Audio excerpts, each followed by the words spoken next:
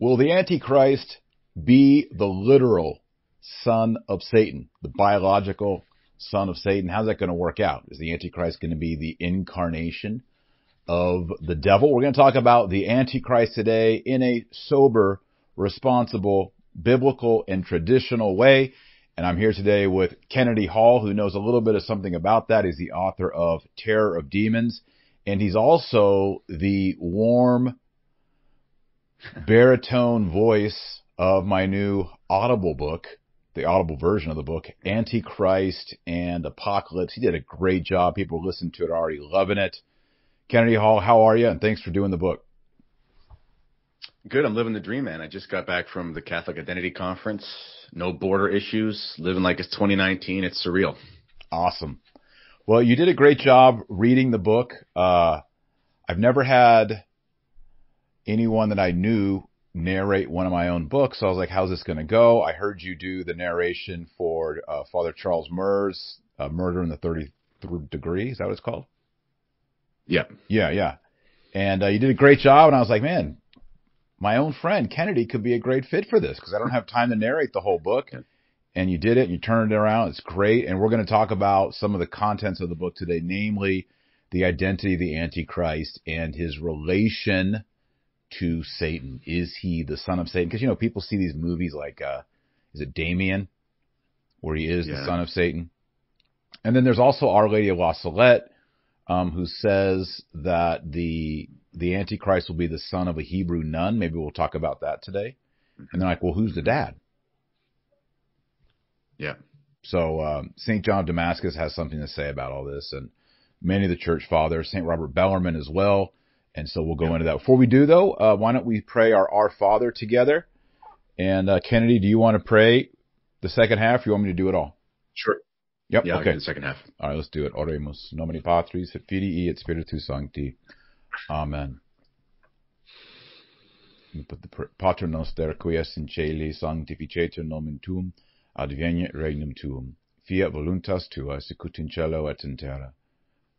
Panem nostrum quotidianum da nobis hodie, et dimitte nobis debita nostra, sicut et nos dimittimus debitoribus nostris, et ne nos inducas in tentationem, sed libera nos a malo. Amen. Amen. Nomine Patris et Filii et Spiritus Sancti. Amen. Amen. All right, well, let's jump into this. Yeah. Well, first off, how'd you get into narrating, and what was it like narrating this book? I mean, it's a great book, right? Yeah, it is good. Yeah, it is. Actually, it was really pleasurable to narrate because it was fun to read, you know, so that just made it easy. So I actually have to thank two people, Father Charles Murr and Mike Church, mutual friend Mike Church. Father Mike Church asked me to host a radio show, which I did for 6 months on his channel. Absolutely loved it. Just family situation. Wife was very ill. Well, she was healthy, but had major, continual morning sickness during pregnancy. It made it impossible for me to commit, to the time, and I was going to have to take lots of months off, so I just kind of had to let it go. But I loved the show. So I learned a lot about, audio. I had like this radio set up in my office here with mixers and all this. And I just kind of learned to do it, right? Because I was all remote. So that was a big thing. I actually got a lot of practice from him. So thank you to Mr. Church for doing that. I know he watches your show, so shout out if you're listening. And yeah, exactly. And then Father Murr, one of those kind of eccentric old priests, just kind of like, he's like 70 something now. And he's like, I see something in you, kid. I want you to do my book. And just because he saw me on some like Fatima Center video. And I said, I don't know how to do a book. I mean, I can speak in a microphone, but I'm going to have to learn and all the software.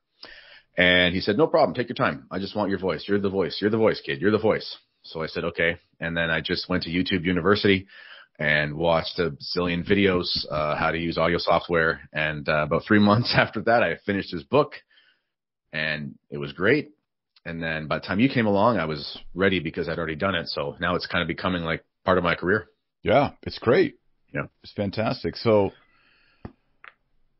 yeah, it was great. I remember hearing you do the first 3 chapters. Like, this is working. This is good. Yeah. Awesome. And yeah, the book Antichrist and Apocalypse is doing great. I was on Steve Bannon yesterday, and that just saw that. sent the sales through the roof. It's like number one bestseller in like 4 or 5 categories. This morning it hit number 55 in all books sold on Amazon. I know. So that's kind of a big deal. I got Steve Bannon a copy. Yeah, it is a big deal. That's like it's that's like including the smut novels. Like, you know what I mean? Like, that's all the books sold. That's huge. Yeah, it's like you get above Oprah and all that, and so that's good. I mean, that's thanks to Steve Bannon and, you know, Jack Posobiec and other people with huge followings tweeted the book, and just everybody who read Infiltration, which is, you know, hundreds of thousands of people are also checking out the new book. So yeah, I mean, Steve Bannon was like, he's like, what's this book about? And I was like, look, there's a lot. We're in hard times.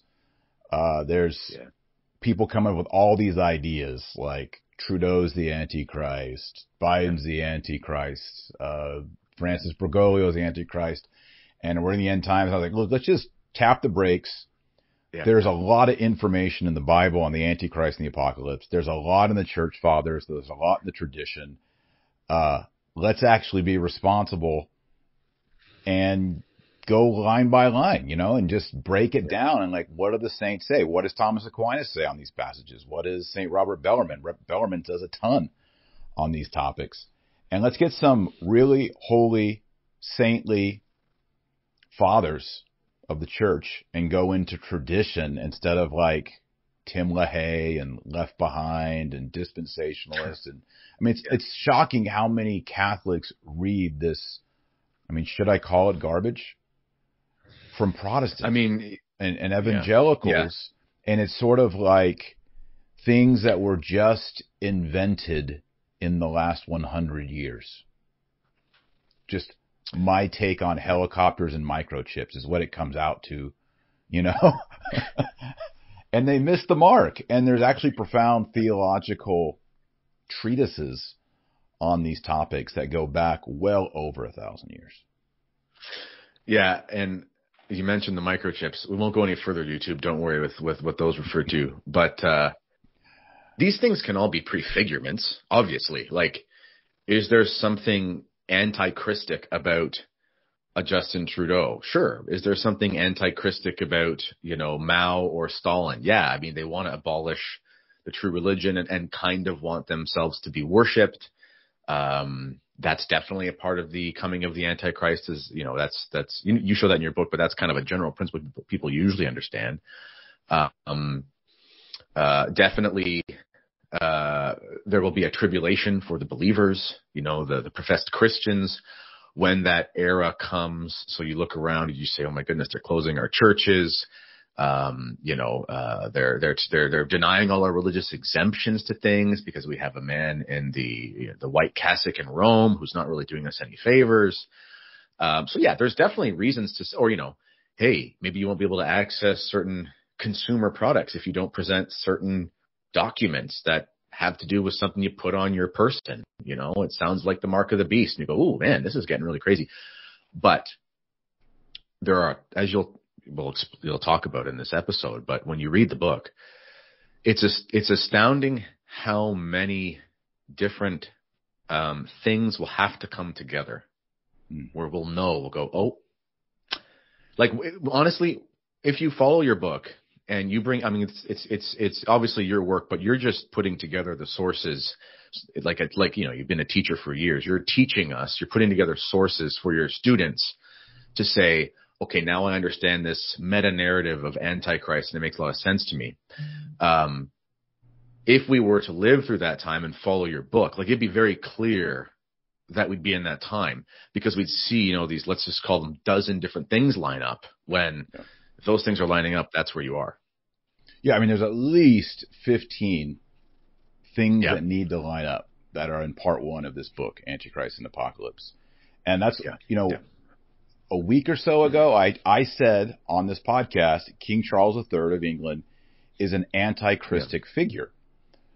Yeah. And people were like, Taylor Marshall said Charles III is the Antichrist. I'm like, no, I just wrote a whole book that shows that he couldn't be the Antichrist. And I don't talk about King Charles III at all in this book. But the whole idea, like you just said, St. John, the apostle, and we show the passages in the book, he says there are antichrists with a lowercase a, and there is the capital A Antichrist, who is the man of sin, who is right. the beast. He is a king. He is a world ruler. So that doesn't mean that you can't say that Muhammad, the inventor of the Islamic religion, is an Antichrist. I mean, St. John of Damascus says that. Many Catholics have said Muhammad was an Antichrist. He wasn't the final Antichrist. He was an Antichrist. Rule England, but are the head and governor of the Church of England, a world religion, a Protestant denomination. They say that they are the head and governor with the final say over that church. I'm sorry, if you put a king or a monarch over a religious body, that also is antichristic. So any aberration, any wandering away from the one true faith, the Catholic faith, on an institutional level is always going to be antichristic. Yeah. Well, what's the word mean? I mean, you go through this. You talk about how the term Antichrist and pseudo-Christ has been used. So sort of false Christs, false messiahs, false apostles, pseudo, right? Pseudoscience, as people understand where that comes from. But then ultimately the term that was sort of distilled over the ages is this idea of anti, because it better encapsulates. So yes, you don't talk about Charles the Third in your book, but I do talk about Justin Trudeau in mine as an example of effeminacy. So, but they are all against Christ. If you are this is why people get so upset historically when the church would talk about like Judaism as being anti-Christ. And everyone's like, oh my goodness, it's anti-Semitism, etc. It's like, no, like if you make the conscious decision to reject the Messiah, you're against this person who is the Messiah. You're anti this person. So there's a difference between an anti-Christic mentality or ideology and someone being the veritable Antichrist foretold, which is a very specific thing. Right. Yeah. I'm going to read a passage from sacred scripture that makes that distinction. It's 1 John chapter 2, verse 18. And if you get the Audible book, you'll hear Kennedy Hall read this verse. It's in the book. Quote, little children, it is the last hour. And as you have heard that Antichrist cometh, singular. He continues, even now there are become many antichrists, plural, whereby we know that it is the last hour. And then he says, just a little bit below that, who is a liar? But he who denies that Jesus is the Christ, this is Antichrist, whoever denies the Father and the Son. So anyone who denies the Father and the Son, Islam, Hinduism, Buddhism, yes, even Rabbinic Talmudic Judaism, denies the Father and the Son. And anyone who denies the Father and the Son is given to the spirit of Antichrist. It doesn't mean that person is the Antichrist. They're given to the spirit of Antichrist. And who's the spirit of the Antichrist, as we'll see today in today's show? Satan, the devil, the deceiver, the liar, the one trying to trick every human person and consign them to hell. That's what he's trying to do. But you can see right there in 1 John 2:18, there are antichrists, plural, and there's the Antichrist who will appear at the end of time. And we'll talk about him today. Anything you want to add to that, Kennedy?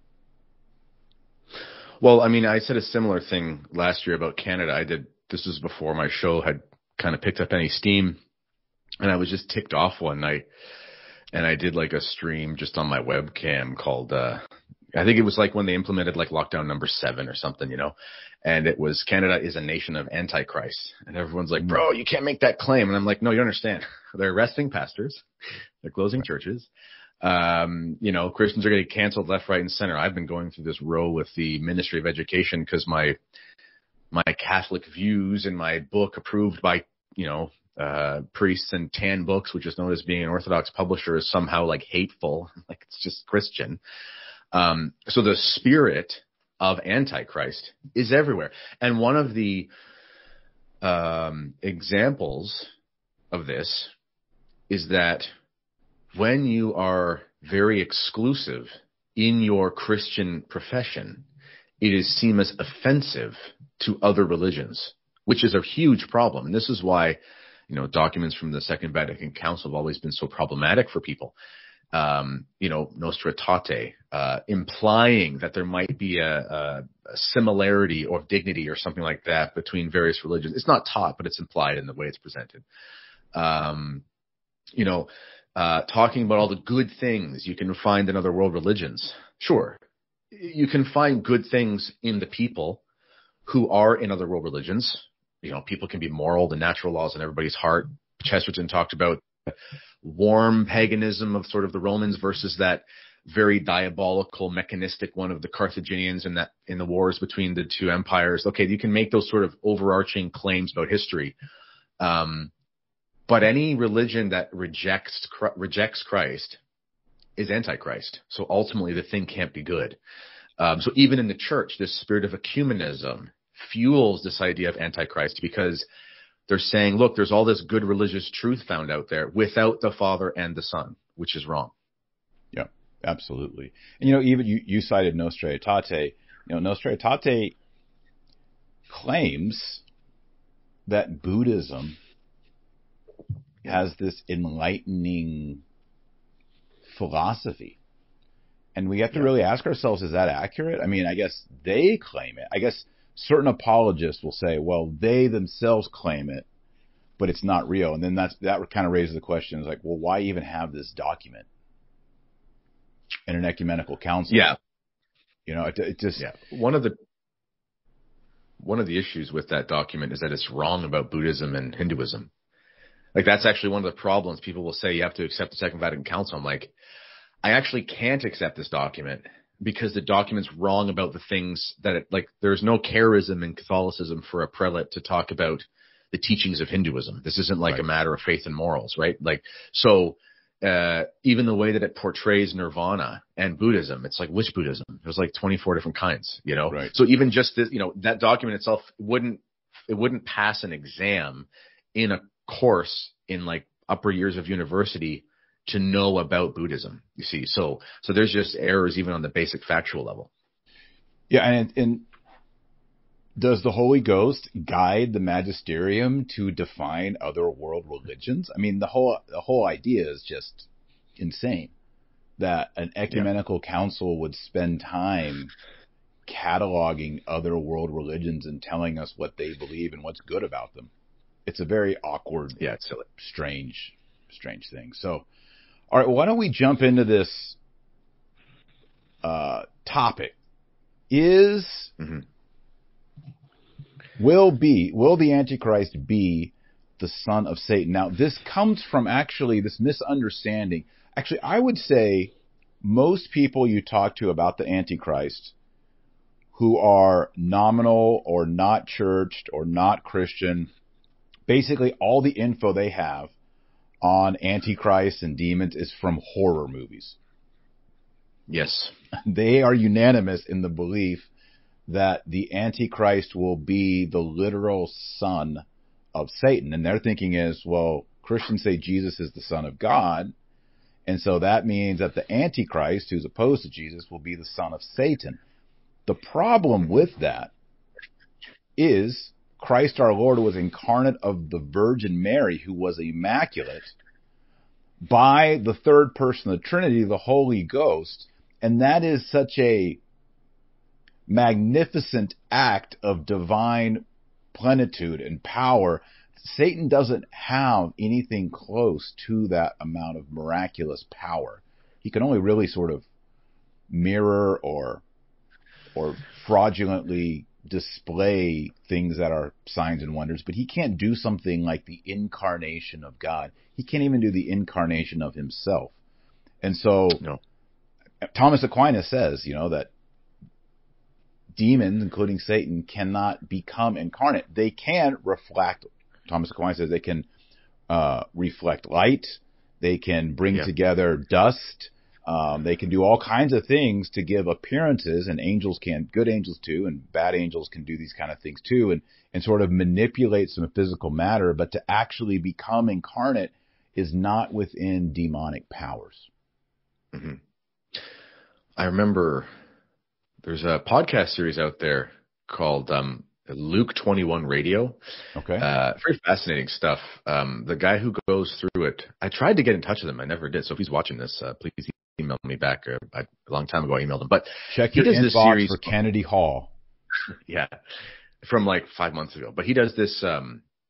He does this series as part of. He does a show on Catholic prophecy through the lens of St. Augustine. All right. He does this series on the Nephilim. Yeah. So, and there's a lot before Augustine about them being real. Yeah. And they are real. You get to this. I know, I believe you. Yeah, the Nephilim are real. They're real. We should do a show on that one time because that stuff blows people's minds. The 6 fingers, the 6 toes, being 10 feet tall, all this kind of stuff.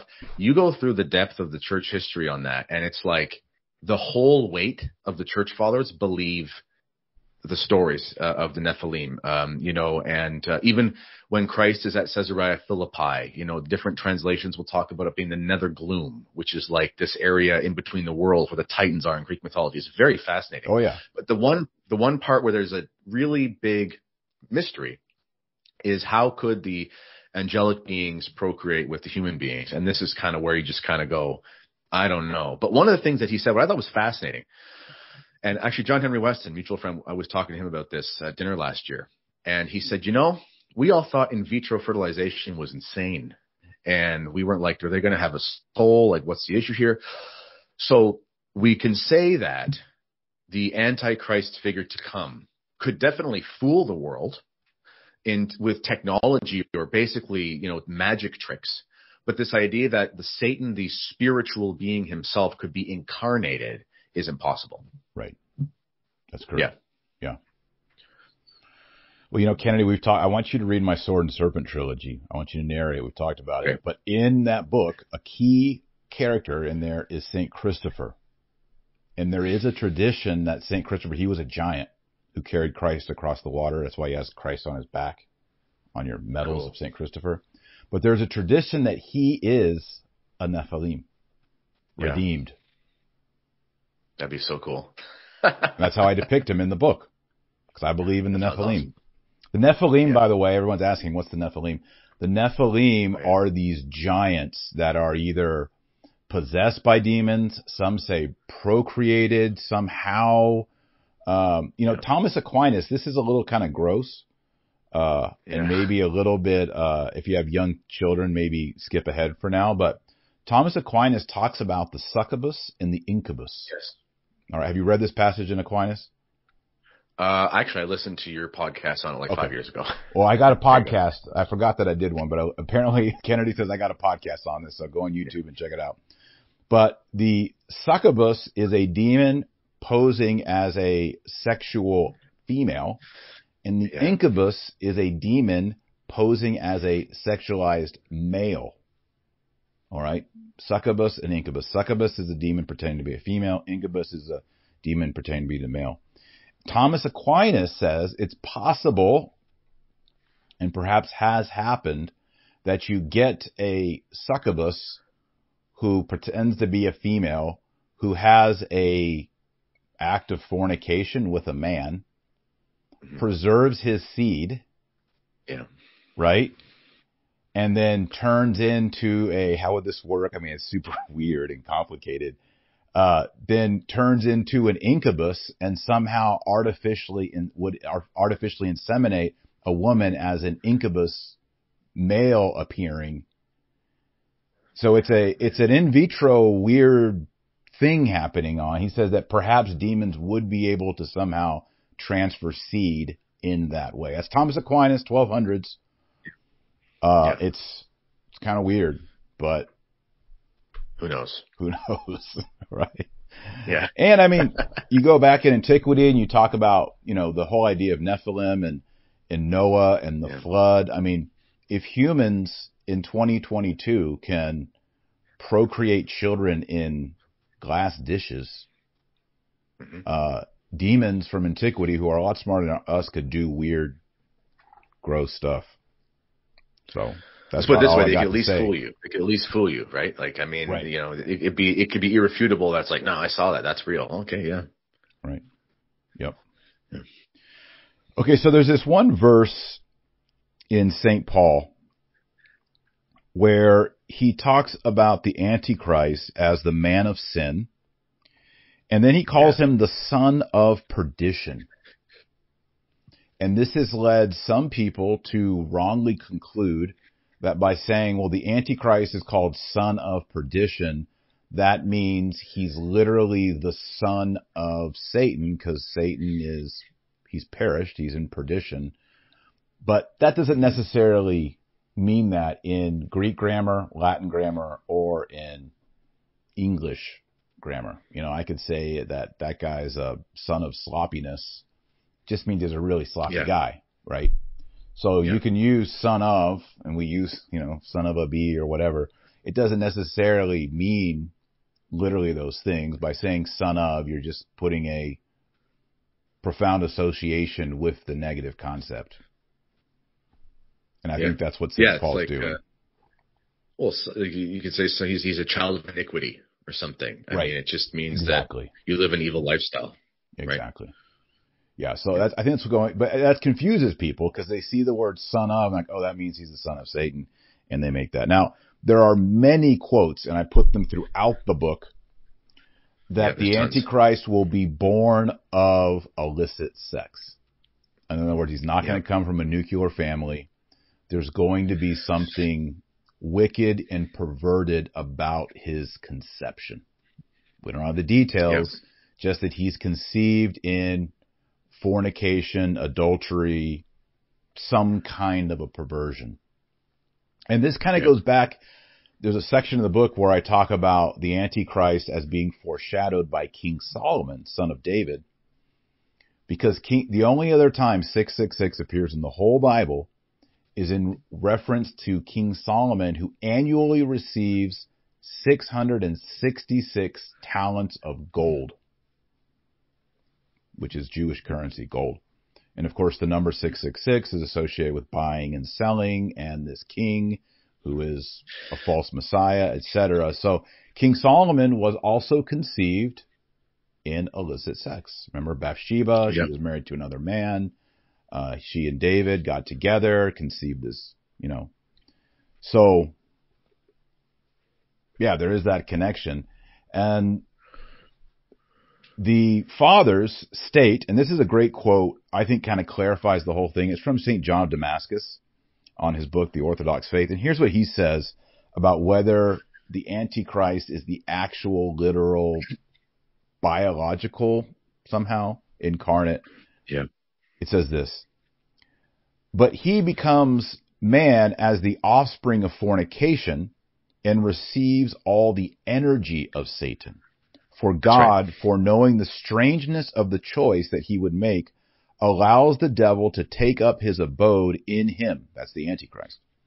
He is therefore, as we said, the offspring of fornication, and he is nurtured in secret. And suddenly he rises up, rebels, and assumes rule. End quote. So St. John Damascus says here, once again, that he will be the offspring, the son of fornication, and he will receive all the energy of Satan, and that Satan will take his abode in him. So this will be the most perfectly possessed person in the history of mankind. He will receive all the energy, the activity, the power, any power that Satan has, it will be in this man, the Antichrist. And Satan will dwell in him perfectly. And there's this picture at the bottom of the screen. You can't see it, Kennedy, but the audience can see it. And a lot of people think this picture is Satan whispering into the ear of Jesus. That's not what it is. That is a painting of the Antichrist, who resembles Christ, with Satan whispering into his ear. This painting is showing, it's like an icon, that the Antichrist is perfectly possessed by Satan. Whatever Satan wants, the Antichrist will do. His will perfectly mirror the devil, sadly. Yeah, perfect possession is the key term. I've heard exorcists talk about this and things. And, we understand as Catholics, and many Protestants understand this as well, that magical things, occult magic things are real. Obviously, there is some supposed preternatural activity, which is a fraud. Sometimes when you encounter these psychics and things, you're like, you live near a bank or a train track or a post office, and it's like power lines, like 99%. Power lines, yeah. Yeah. I'm seeing front lawns. Yeah. Obviously everybody, that's a fraud. But then, there are some pretty weird stuff that happen. Like, you go to a seance and you want to talk to your grandpa or something. Never go to a seance, by the way. But it's like, no, that's demons. It's demons pretending to be your grandpa, whatever. And so by the way, the demons know all about your grandpa. They may have watched his entire life. So you're like in the that's right satanic seance, and he's like, I drove a 57 Chevy and I wrecked it against an oak tree, and yeah, demons can see this stuff. They're going to say all this, and they're going to trick you, and they are going to possess you.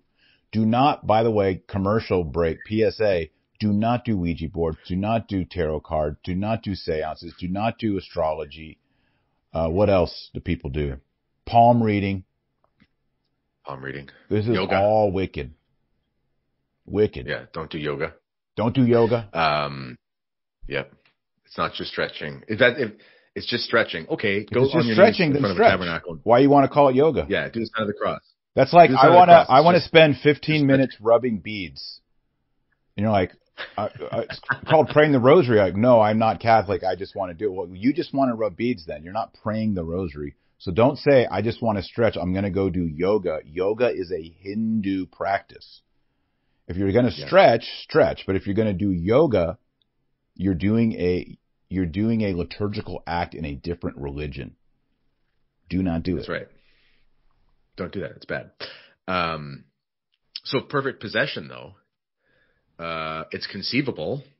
It's not just, it's affirmed, but, we haven't recognized it, but somebody who is totally doing the will of a preternatural being could do some crazy stuff.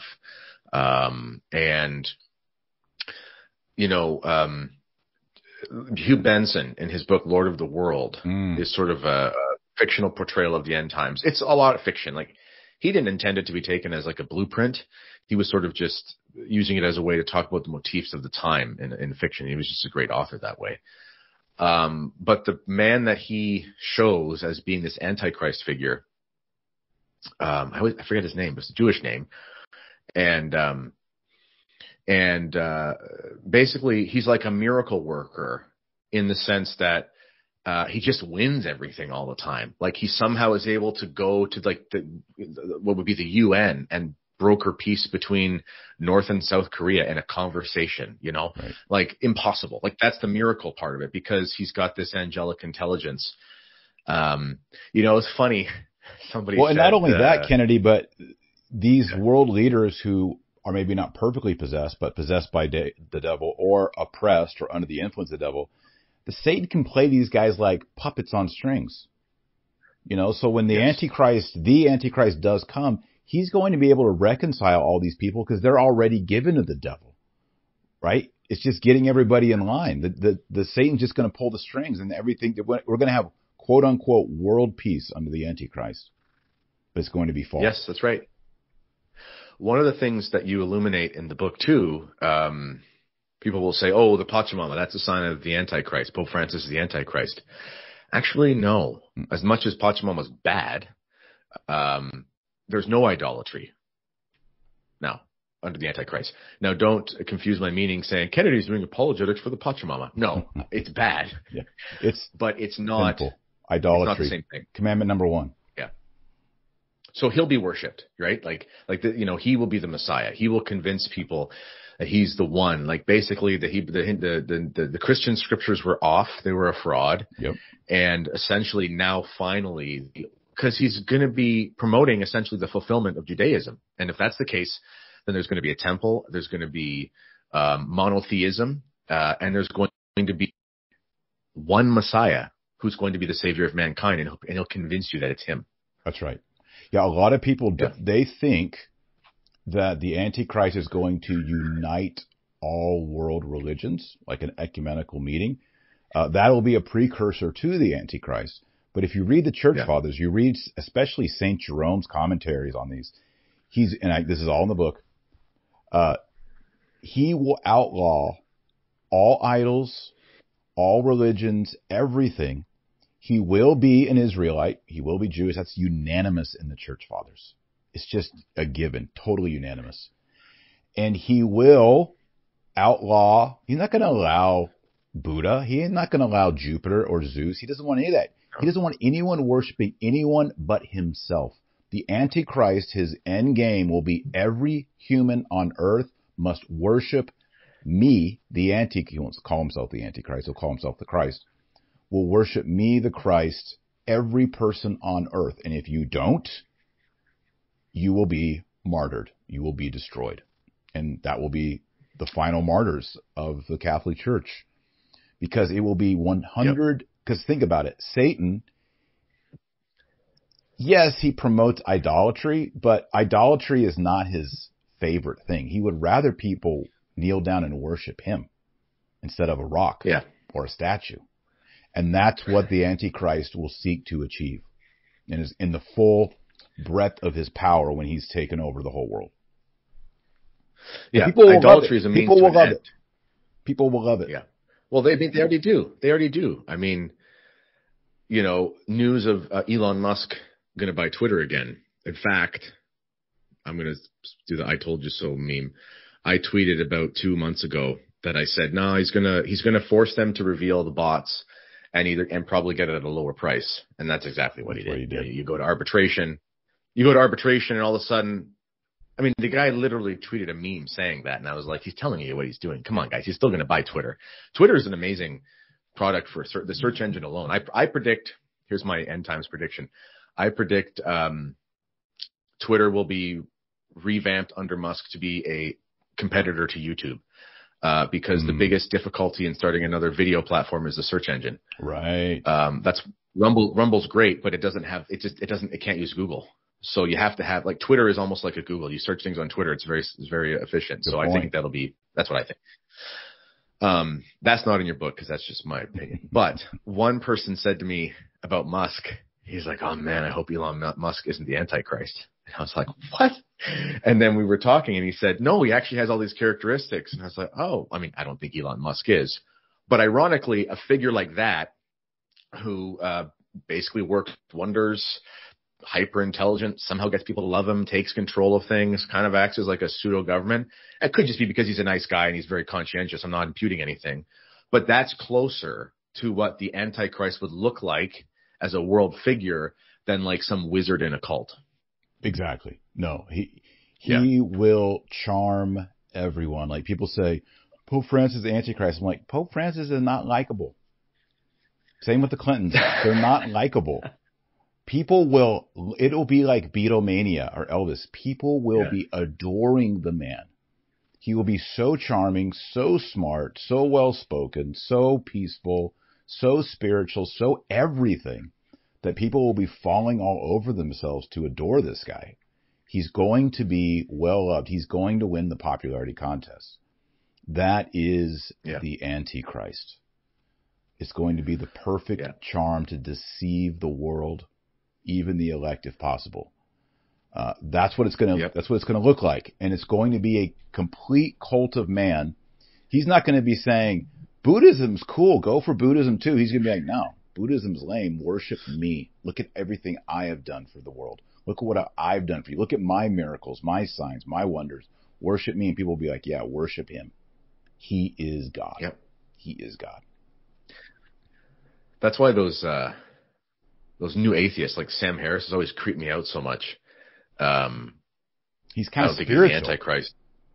Well, he's spiritual, and he is very got this weird way of looking at you. I used to be an agnostic, and I was trying to figure this thing out, right? So I'm looking at these videos of these atheists debating and stuff, and I remember listening to that guy, and I was like, "You're creepy, dude. Like, you're almost kind of like you're kind of trying to trick us right now with all these sophisms, you know? Right. And there is no God in the way that the scriptures say it, but like you need to wake up to the religious sense." And I'm like, you kind of sound like the Antichrist, you know?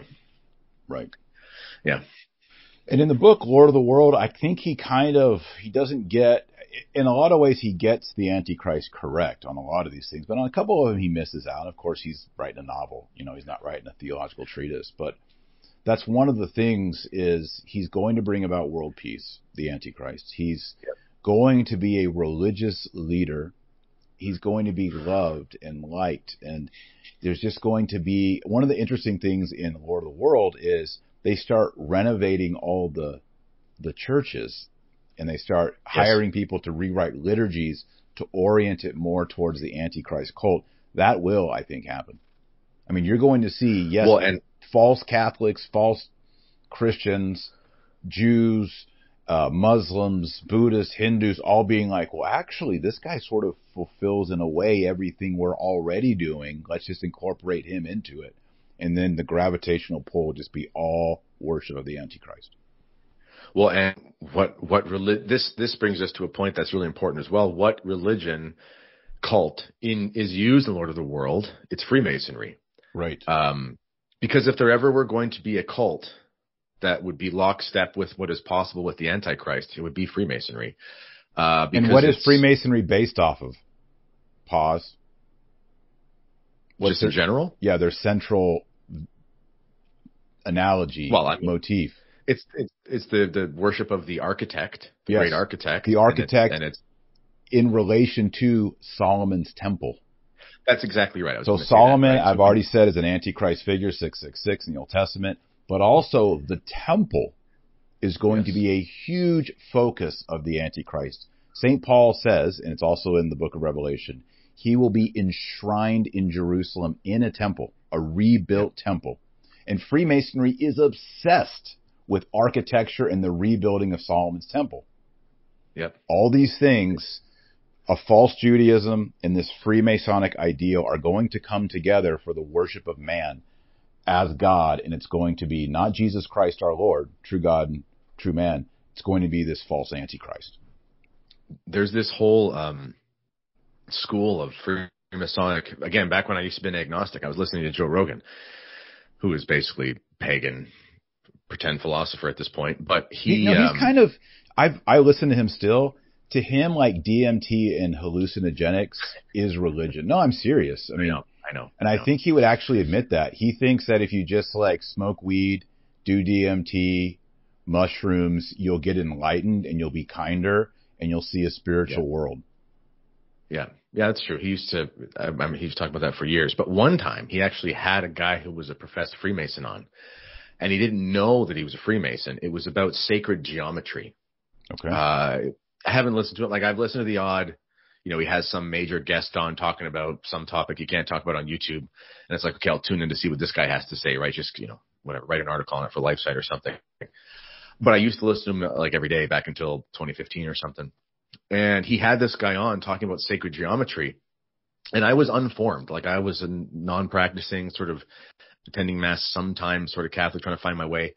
And it was very compelling.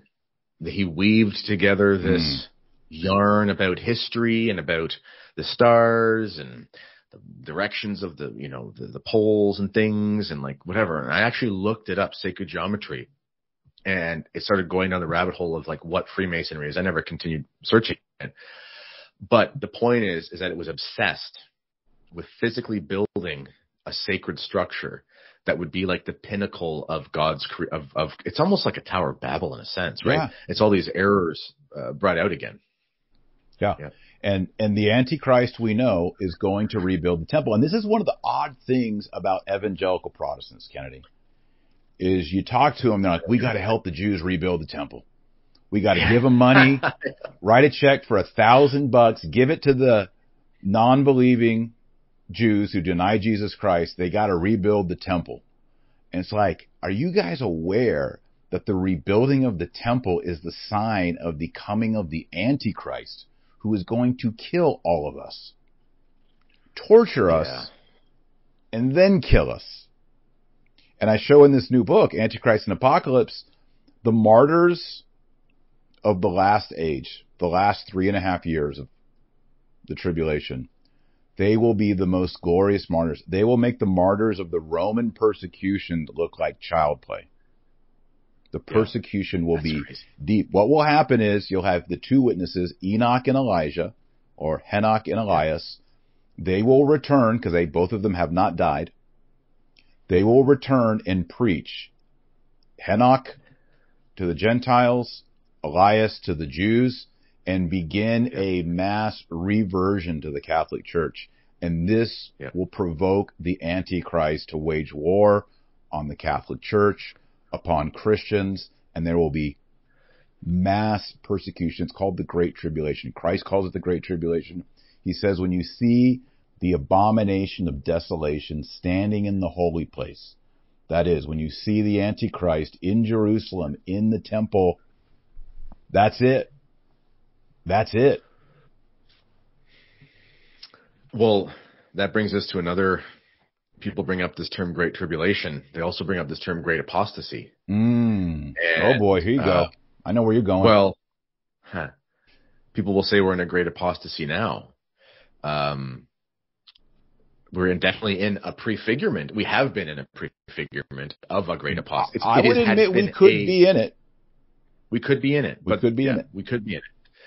The only thing I would add, though, is, and maybe you can correct me if I'm wrong, it seems in reading the Antichrist literature that the Great Apostasy, would it follow the massive reversion, or would it be before that? Well, so you've got in Catholic private revelation, and I cover this in, as you know, Kennedy, in Antichrist and Apocalypse, the Holshouser, That's right. What would you call it? The epochs. seven phases, the 7 epochs. And so one way of reading it is you have a mass apostasy, then you have this appearance of an Antichrist figure, and then you have Enoch and Elijah, and then you have 3.5 years of horrible persecution, and then Christ returns. Yeah. Private revelation, for example, private revelation regarding the 3 days of darkness, Holshouser, etc. They say you have a time of Babylonian captivity of the church, where the church becomes so weak, almost ceases to appear on earth. This is almost like the eclipse of the church that Bishop Athanasius Schneider talks about.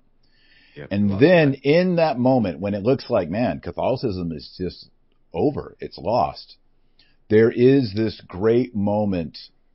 So there's a minor chastisement, and there's this great moment where you have the Holy Pope and the great monarch. And they are very similar to basically the Messianic prince and the high priest returning from Persia after the Babylonian captivity. You can read that in the books 1st and 2nd Esdras, also known as Ezra and Nehemiah in the canonical Old Testament.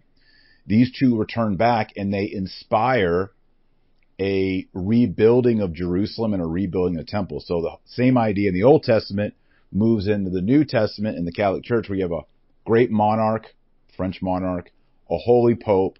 They have this council, and Catholicism converts the whole world.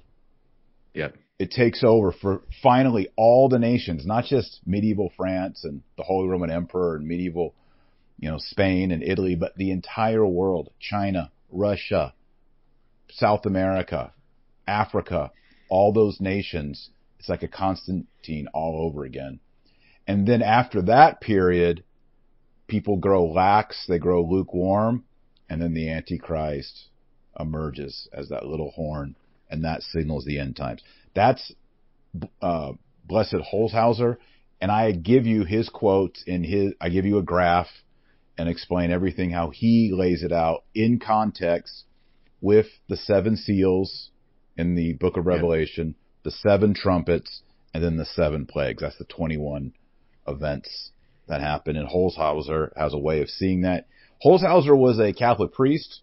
He didn't claim that he came up with this on his own. He said he got this in a vision. So you either believe him or you don't.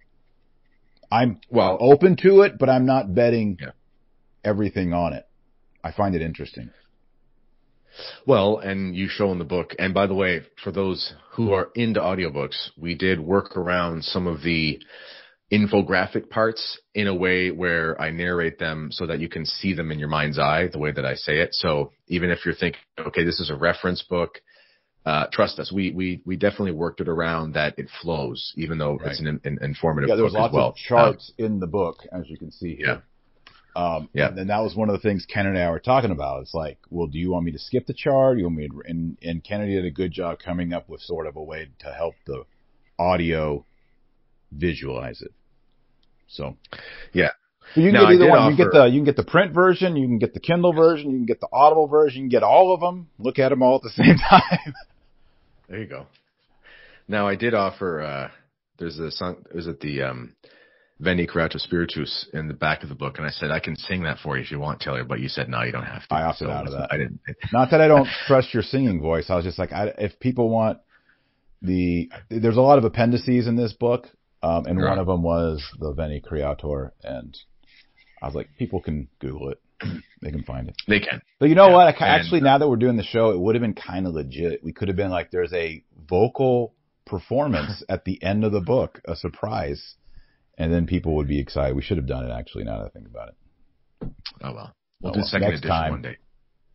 Next time. Yeah. Well, Kennedy, thanks for reading the book. Those of you watching, I hope you are intrigued, and I hope you will check out the book. It's already a number one in like 4 categories. And the Audible, let's see if we got here. Yeah, there it is. It's on Amazon. The Audible's doing great. It was good. It was one of the top. I can't remember what number it was on all Audible. Excellent. But I went into Author Central, and it was like, this is a leading book on the Audible. So, and I already have heard from people who are listening through the Audible, and they love it. So good job on that, Kennedy. That's awesome. Yeah. Yeah. And, we're gonna get on Sword and Serpent. Hopefully have that out let's do it sooner rather than later as well. Let's do it.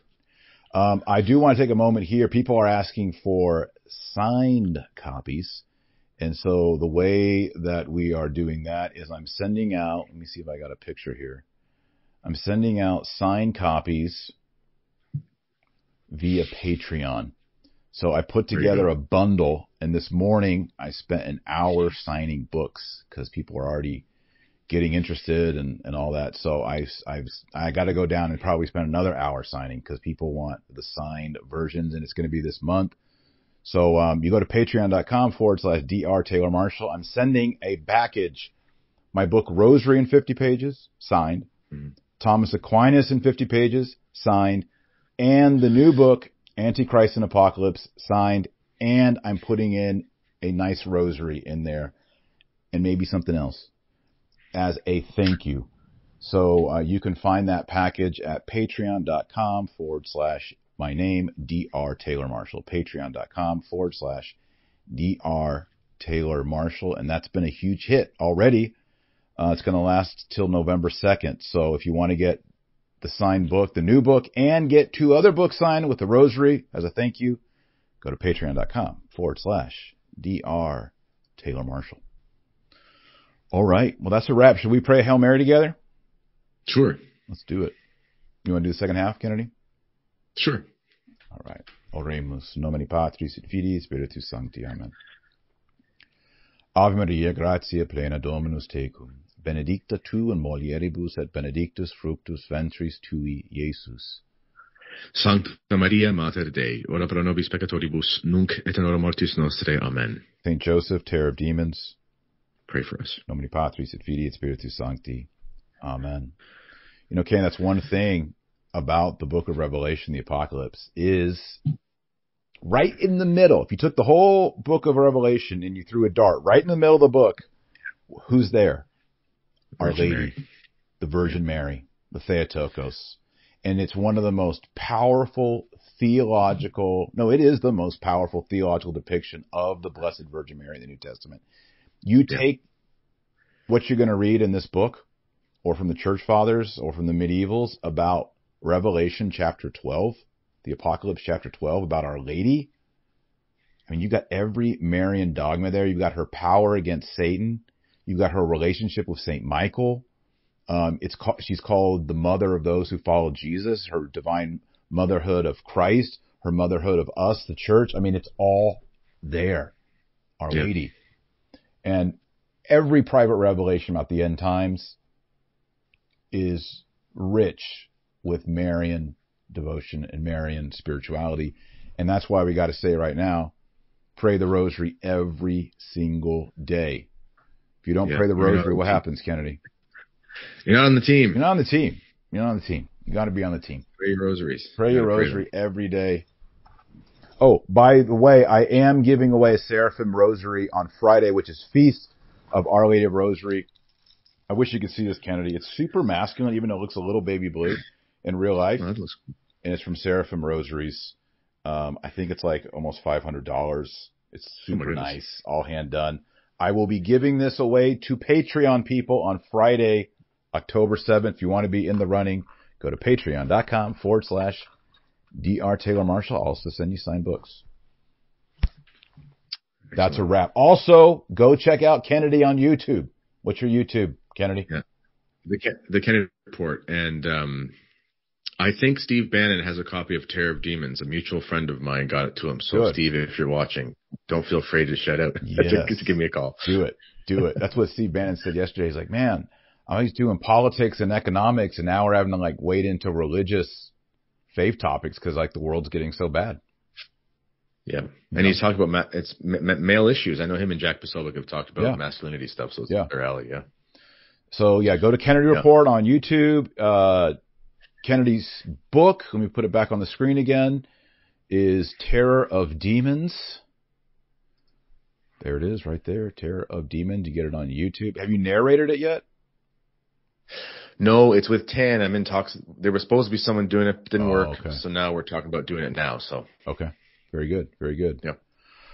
All right, Kennedy. Great to talk with you. Everybody, thanks for watching. God bless you. And remember, our Lord Jesus Christ is the light of the world and the salt of the earth. So go out there and be salty. God bless. Godspeed. Kennedy Hall, thank you so much.